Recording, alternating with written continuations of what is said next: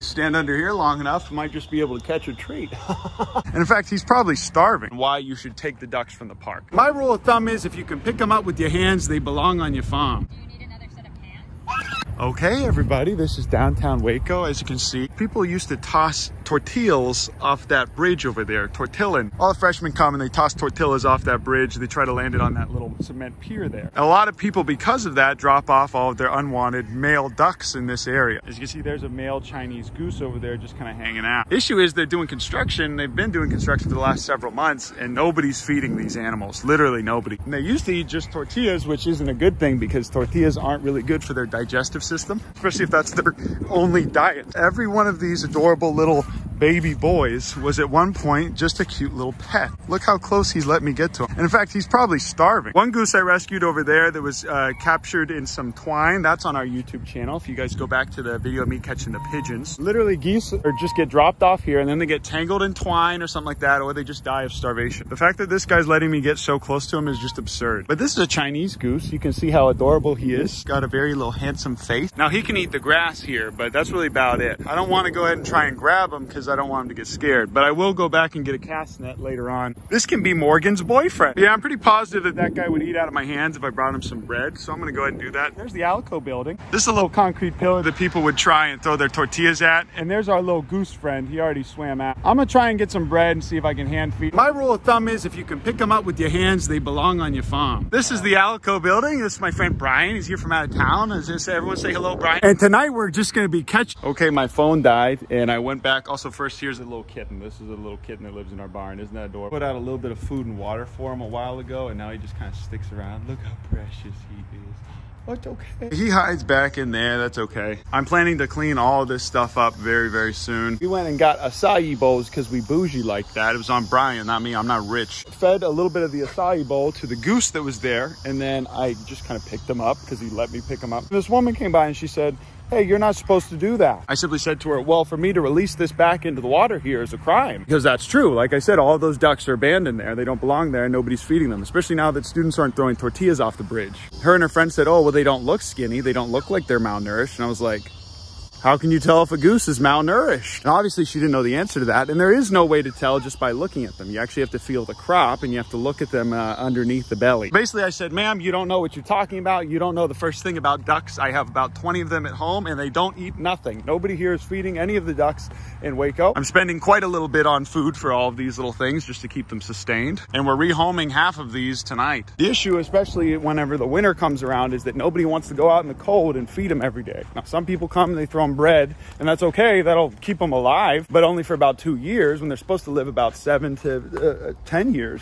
Also, I was literally holding the goose in front of her. Goose wasn't struggling or making any kind of noises. He was just relaxing in my arm. But I said, okay, well, we are going to come back whenever I have a camera to film this because it's not worth me giving a sermon to everyone on why you shouldn't let the ducks go abandoned at the park. Okay, I'm at this little park across the street. I'm gonna meet with Tabby here. Brought my little cat food just in case we find a little stray cat. And we found this adorable little bread. Now, I said it's not good to feed these guys bread, but at the end of the day, it's good to catch them. And that's what we want to do today. Also, here's an emergency contraceptive on the ground. All right, everybody. I'm here with Tabby. She's on our board of directors here at the Urban Rescue Ranch. Say hello, Tabby.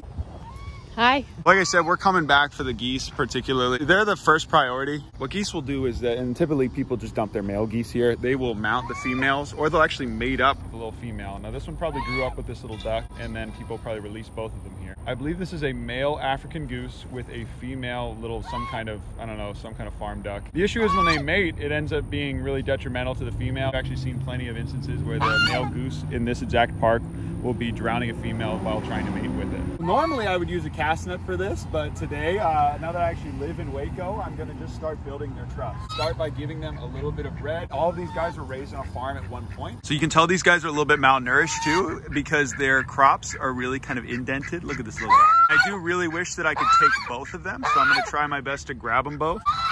Okay, you see this? This should not belong in the wild. Animal that will literally come up to you and eat out of your hand should not belong in the wild. These have been abandoned here. You can take them and legally, without any permits, and just bring them back home. So this is how you build trust. Okay, so we are gonna go ahead and get these guys on the way out because I think that's gonna be a lot easier than keeping them in the bus over there when there's a children's party going on. Because I don't wanna have to give a sermon to all of those people on why you should take the ducks from the park. So I'm actually going to leave them here for now, and then Tabby and I are gonna go over here and see if we can find any other geese in particular. He bit you?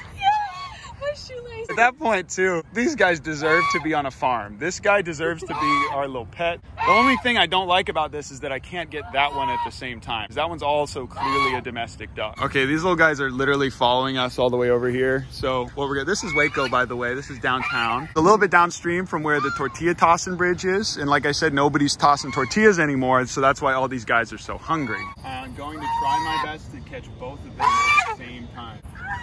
Okay, so we're walking further downstream. As you see, they're still actually following. Domestic animal, even a feral one, is following people like this for food.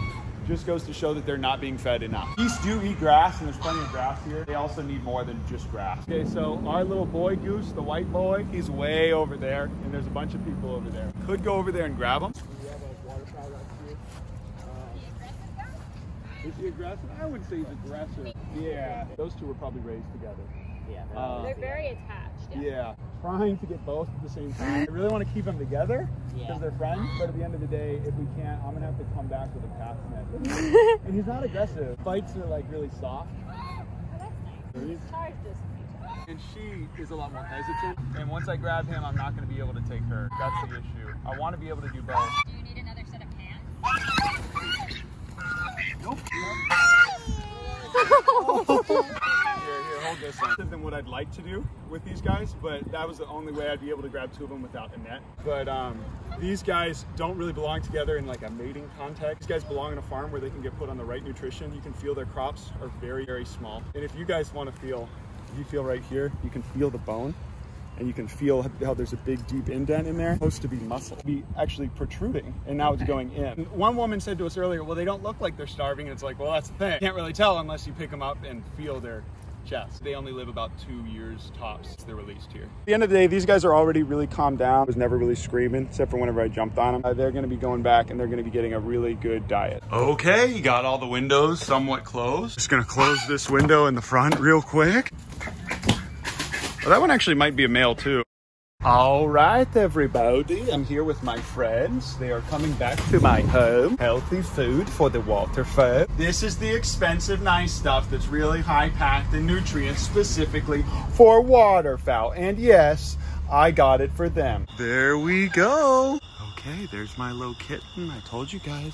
I literally told you, we told you. Oh, Morgan. Here's a beautiful young African man for you, Morgan. As you can see, Morgan has already taken and accepted this new goose friend as one of his own. And this is our son, Kyle. Everyone said, oh, I think Uncle Ben swapped out Kevin for Kyle, and that's why he's friendly now. No, this is Kyle. And while they are brothers and they have similar markings, if this was Kevin, he wouldn't be sitting here hiding. Tabby, how's about you get in there and squat with, oh, is that a lizard? Yeah. Is that what is that, a snake? Hey, stand under here long enough, might just be able to catch a treat. All right, guys, that's it.